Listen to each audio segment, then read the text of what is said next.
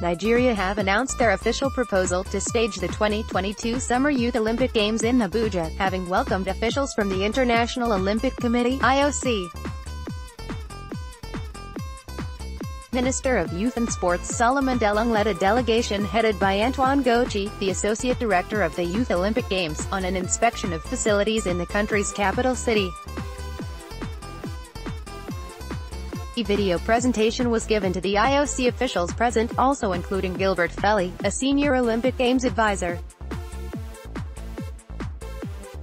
Matthew Poré, a culture and education program expert, was also in attendance, as well as consultant Melina Sim.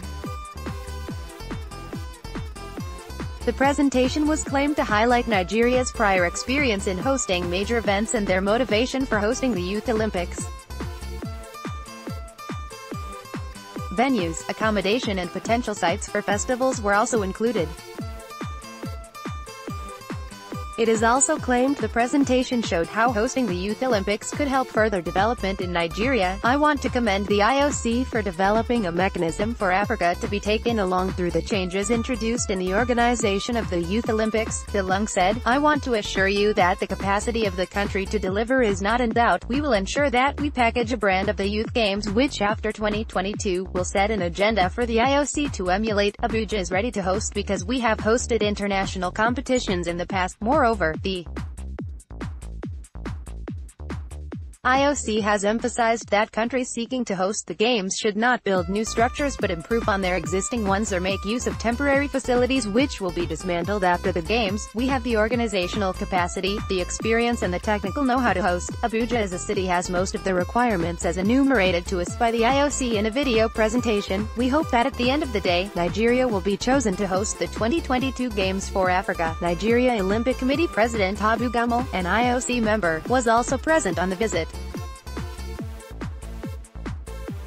The Abuja National Stadium was among the main proposed competition venues which were assessed by the officials.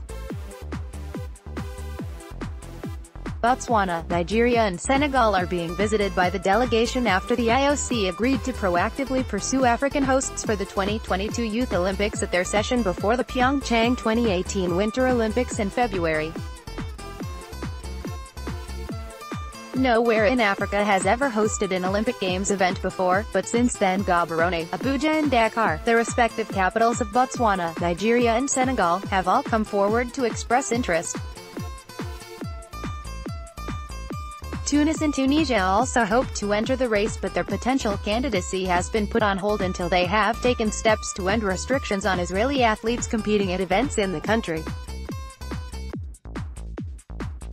It is hoped the 2022 Games could pave the way for an eventual Summer Olympics in Africa. The host is then due to be chosen at the IOC session in Buenos Aires in October.